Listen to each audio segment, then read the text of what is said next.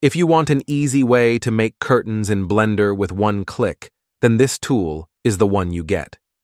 This free Curtains Maker tool will enable you with all the functions to make curtains with no time, and getting it is easy from this page.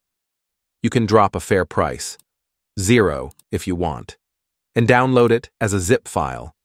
Then it's business as usual. In Blender, we can go to the add-ons to install it from the download location, and it should be set in the side panel. So hit N to view the menu, and it's just one click. From here on, you can set the material for the curtain, the size of it, how many subs you want with the segments, and going down through the menu, you will see a pin group, which is set by default.